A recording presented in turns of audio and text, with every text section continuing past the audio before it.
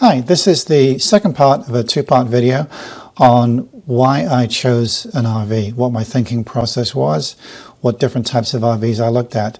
This second half takes it from what I originally thought was going to be the one I would get, which was a travel trailer, through to why I changed my mind and what I eventually ended up with, Class B, through to the purchasing of it and what kind of options I chose.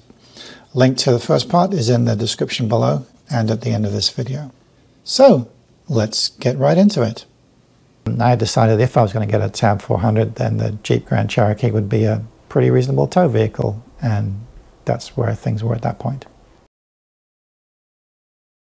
I also spent quite a bit of time looking at the Black Series campers. They come from Australia and they are really designed for heavy off-road use with a fully articulating hitch.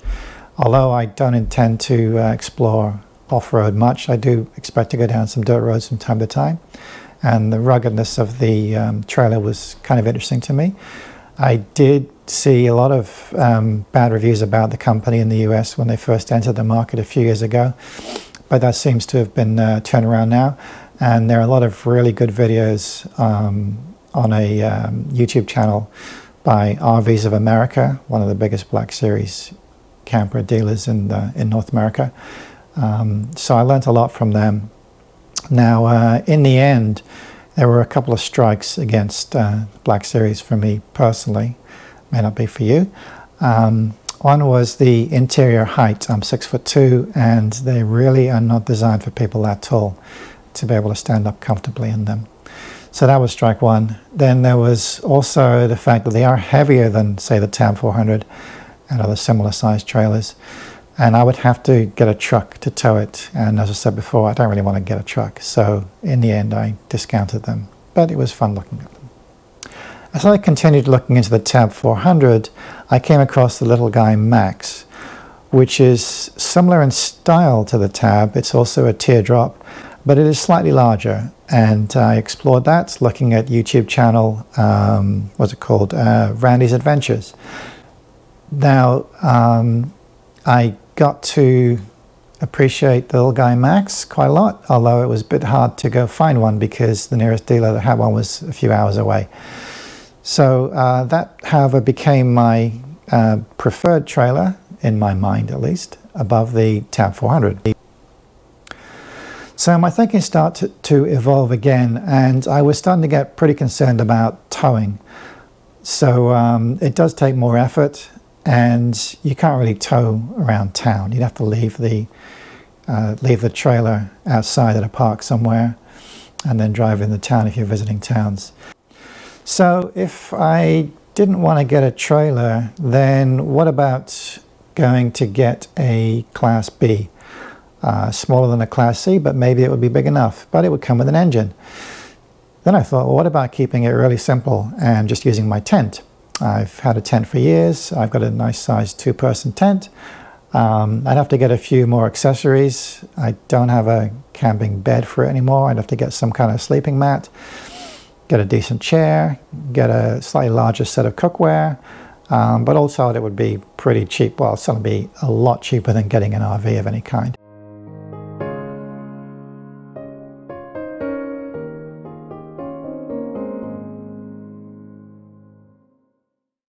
I even put the tent up inside the house to see if I could sit in a chair inside the tent for a rainy day, which I could. So I did think about this as a possibility. And then I thought, well, what if I go even smaller and I just use the car? There's quite a few really interesting videos on YouTube about people who explore around the country just in their car. So one day, though, at an orienteering event, it was a wet, miserable day. I came back from the race, changed in my car, and just found that it was so cramped changing in the car. So I really felt like just using the car wasn't going to work. And the tent, still I want a bit more, I wanted something a little bit more comfortable. I was also a bit concerned about camping in bare country with just a tent. So in the end, I concluded that the tent and just the car were out. I needed something a bit bigger and a bit more luxurious. So I started exploring Class B in more detail, and they have all the features that you need in terms of somewhere to eat, somewhere to sleep, bathroom, somewhere to cook. The one constraint for me would be, could I get over the small size of the bathroom? I'd have to sort of put up with that. When I say it's bathroom, it's really more like a bath closet, because they're typically almost exclusively a wet bath, where you have the toilet and the shower in one. And I wouldn't be able to stand up in the toilet bath area. So that would be the biggest compromise. There are other things to consider with a Class B. As with any RV, it's sort of what kind of power have you got? How much batteries have you got? Do you have solar power? Do you use a generator? Do you have lithium batteries or not? Do you get a diesel powered vehicle? Do you get a gas powered vehicle? I split them into the vehicle chassis categories of Ford, Dodge and Mercedes. There aren't that many Class B manufacturers in North America, so I ended up with a reasonable size that I could take a look at in more detail. So ignoring custom builds, when I looked at the different RV manufacturers, I started getting quite interested in the Winnebago Travado and spent some time looking at YouTube channels from called 30 and a Wake Up, and another one, what was it called? Go Small, Live Large, where they were talking about life in their Travado vans. Now it's built on a Dodge Ram ProMaster chassis. I was particularly interested in the K floor plan. They have two types of floor plan. The K has twin beds leading into, at the back, the bathroom area, and it had a nice airy open feel about it. After a few weeks, one of the local RV dealers, Flag RV, actually had a Travado. So I went with my wife Claire to see it, and you could see how serious I was getting now, because if the wife was going to come along with me, that meant things were getting a bit more serious. So we took a look at it, and there were a couple of things I didn't like about it. One, well, two or three really. The cover on the twin beds was pretty rough for me. That was an easy fix, just put a cover over that. But the beds were very wide, which meant sitting on them as a couch to lounge in was pretty awkward, I felt. The ceiling height wasn't great. I could just about manage it, but it wasn't great. And what I really didn't like was the driver's position. For a 6'2" person, I just couldn't get comfortable in it at all. So that left me with a bit of a problem, because I thought this one was it, but when I went to see it, I realized it wasn't it. So what was I going to do next? So actually what I did next was dabble for a while in looking at truck campers. And one of the advantages of a truck camper over a Class B is that the camper pod is completely on top of the truck. So with a Class B, you might have things below the bed of the van, such as a generator or batteries or some of the water tanks. So you're going to have more ground clearance with a truck. And even though I'm not into serious off-roading, that was kind of appealing. However, one of the challenges for me with a truck was getting into and out of the bed. I have arthritic knees, and I thought that might be a bit of a challenge.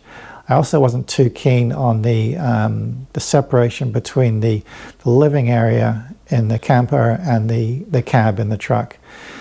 And then you're going to buy a truck. And as I said before a couple of times, I'm not that interested in buying a truck. So I ended up discounting them, but again, had a lot of fun just looking into them, just doing some research on them.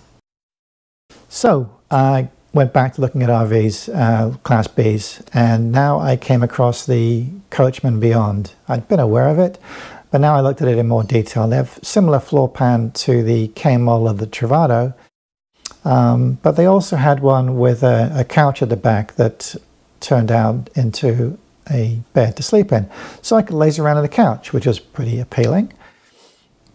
And as a manufacturer, they have a very good reputation for quality and an excellent reputation for customer service.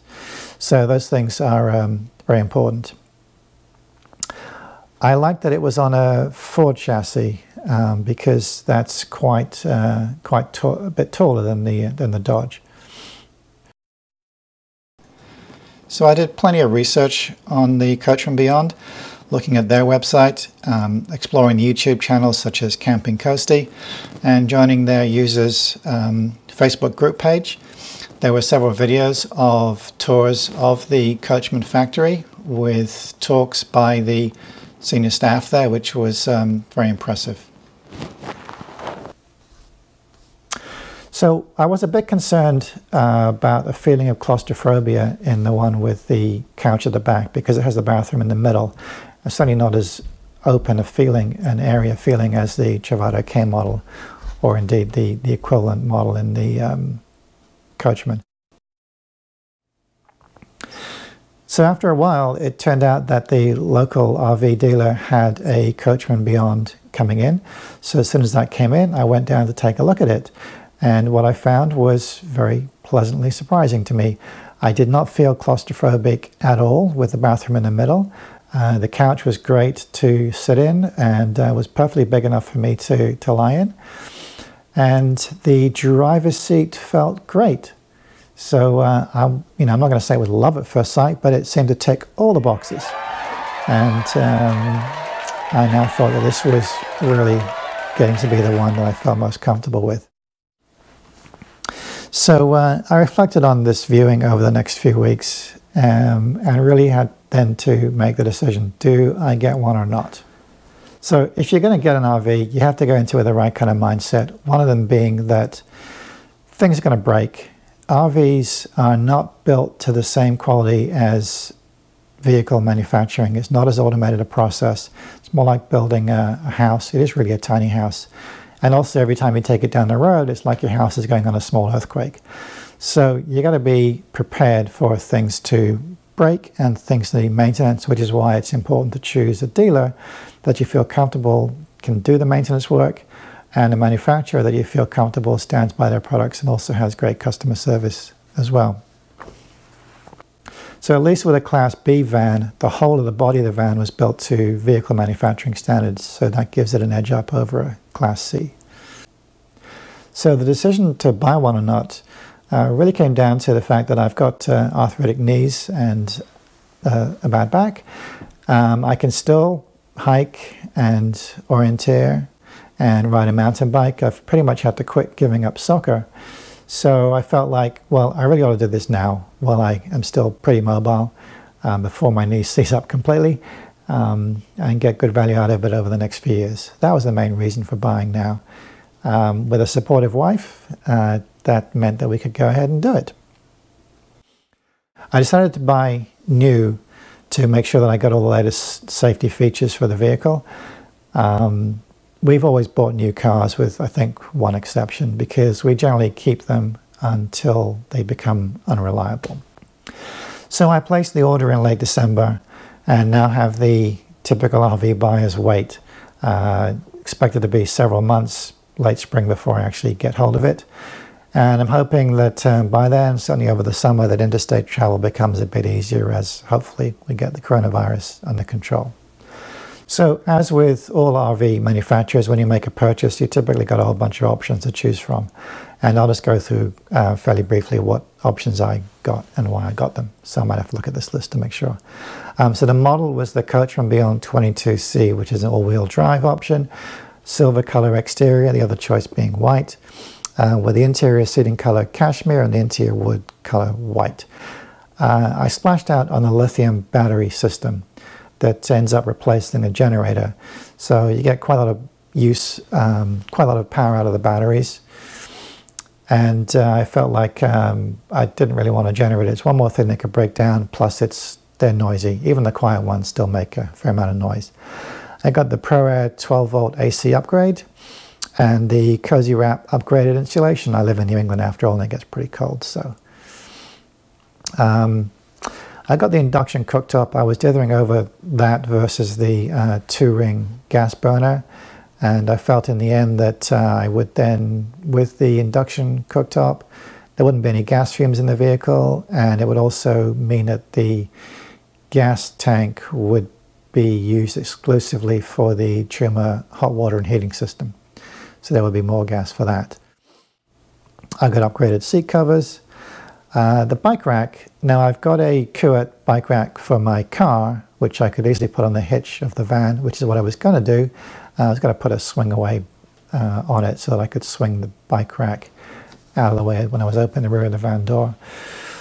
And the reason for that was that a bit uncomfortable putting all the weight of the bike rack and the bike on the van door.